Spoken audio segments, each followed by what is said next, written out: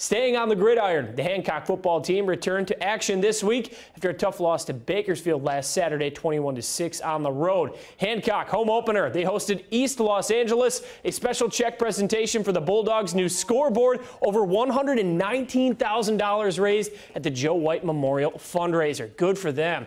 First quarter, no score. East LA driving. Philip Tran across the middle, but it's Ben Wilcom. They're waiting for the pick. Bulldogs unable to capitalize on the turnover. 3-0 Bulldogs now in the second, knocking on the doorstep. Jimmy Keller rolling right, finds Dominic Chance sliding into the end zone for the catch. Hancock takes the 10-0 lead, but East LA comes firing right back after an interception. Tran looking for his man, and he hits Kenny Allen in stride. Huskies cut the lead to 10-6. Then just before the half, Bulldogs get all the way into the red zone. 6 seconds left. Jordan Pollard, the Rigetti grad, knocks home the three-pointer. Hancock leads 13-6 at the break. They go on to get the win. Good win for them, 21-13.